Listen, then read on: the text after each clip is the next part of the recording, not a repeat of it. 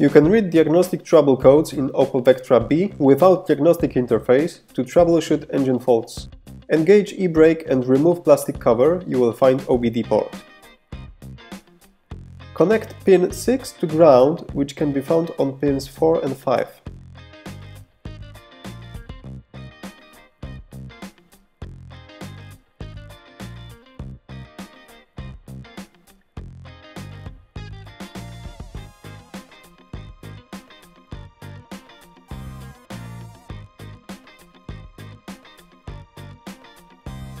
Now turn the ignition on and watch closely engine light.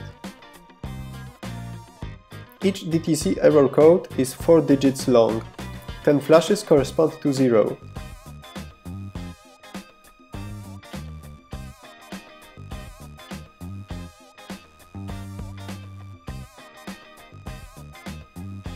On this video, engine control module reports error 0115, coolant temperature circuit malfunction.